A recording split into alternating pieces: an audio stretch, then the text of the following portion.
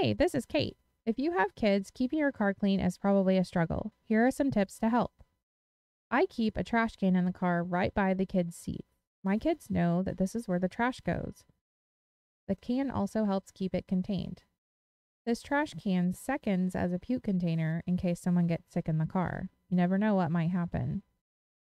I also have a little pocket in my car door where I put my trash up front. Every time I stop for gas, I empty all of the trash. This is a pretty quick process since it's contained to two areas. I feel like small habits like this make a big difference, especially when it comes to your car.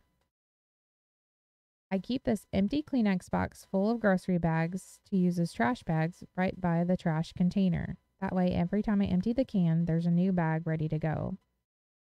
This is how I do it. Watch our next video with more car tips.